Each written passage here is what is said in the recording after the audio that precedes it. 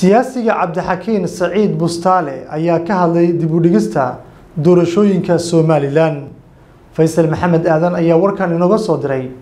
magaalada Hargeysa. waraysigan gaarka telefishinka Somali Cable uu ku siinay gudaha Hargeysa siyaasiga da'da yar ee Cabdixakiin Saciid Bustaale oo kamid ah xubnihii guddiga kaambeynka ololaha doorasho ee xisbiga talada ay kulmiyay ee doorashadii dabayaaqadii sanadkan ka soo gudubnay ka dhacday gudaha dalka ay wuxuu markii ugu horeysay ka hadlay aragtidiisa shakhsiga ku aadan dib u dhac la tilmaamay in doorashooyinka ay ku imanayaan qaabka ugu habboon ee loo qaabili karo. aad iyo aad baad mahadsantahay Faysal.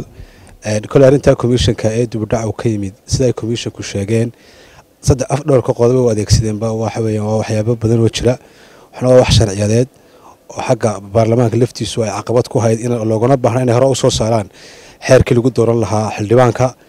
iyo hanaankii saami qaybsiga ay ka cabanayaan inta badan gobolada badan oo dalka Somaliland taas waa caqabad ka timid xagga commissionkan qaba runtii arrinta dhaqaalaha laftoodu xukuumadda diyaar bay u lahayd wixii dhaqaalaha commissionku ay doorashada ku qabanayaan sidoo kale waxa caqabada weyn ee meesha taallay ahayd xisbiga wadani oo isaguna dadafeeyay jiritaanka commissionka doorashooyinka caqabadaha soo isbiirsaday kuwa keenay inay doorashada baarlamaanku iyo deegaankuba ay dib u dhacaan xukuumaddu diyaar waxa uu tahay xilli kasta ay doorashadu dhacayso inay qabato waana ku dhiirigelinayna commissionkuna soo jeedimo ay soo jeediyeen ay ku sababeeyeen in doorashadu dhacaan xalkeeda waxa looga baahan yahay xisbiyada qaranka iyo xukuumadda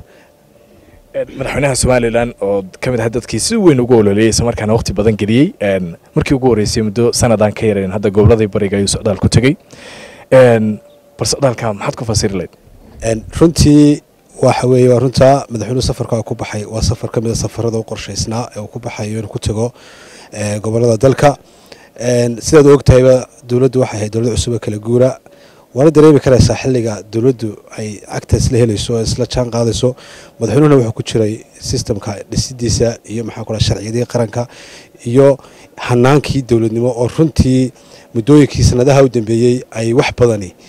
oo khaladaad badan dhaceen sidii loo hagaajin lahaa cagta loo fadhiisin lahaa Charles markuu madaxweynuhu helayna xaq wuxuu yeeshay inuu goboladii soo wada maro si qurux badan oo sharaf leh oo milgalaba u soo dhaweeyeen gobolada runtii uu tagay waana mid laga filayay madaxweynahana runtii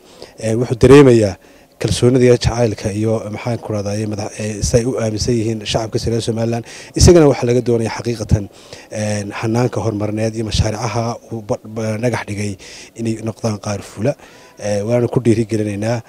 waana mid kamid ah oo arrimihii aanu kaambeynka ku galnay shacabkana waxaan leeyahay dawladda weydii maqantay madaxweynaha la shaqeeyo hala garab istaago wixii kale tabashooyin jirana madaxweynaha kale albaabkiisuna waa furan yahay tilmaantana waa ogol yahay intaas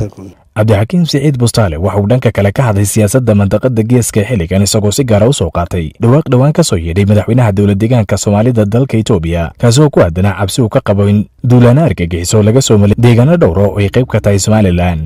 waa isbedel dalka Itoobiya gudihiisa ka socda oo u gaara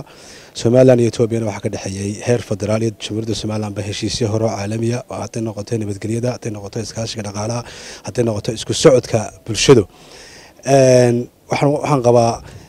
hadalka ka soo yeelay madaxweynaha dawladda deegaanka Soomaalida Itoobiya inaanu waliba ilaa imika aanu fahansanayn mandaqada geeska Afrika inaanu fahansanayn sharciyada iyo heshiisyada caalamiga ee ka dhaxeeya Somaliland iyo Itoobiya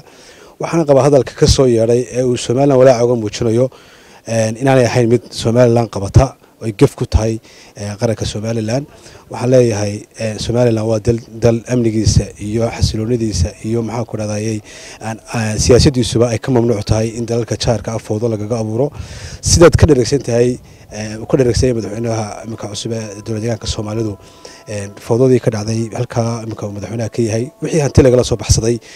Soomaaliya gacanta ku qabatay si nabdoon baa wareejisay mas'uuliyiin badan oo la xidhay baa jira oo lagu wareejiyay laftooda oo meesha ka baxay hadalkaasna waxaan qabaa inuu yahay hal bacaad lagu lisay oo qaranka Somaliland geeyay baan qabaa Faysal Maxamed Aadan Faysal TV-ga Somali Cable Hargeysa.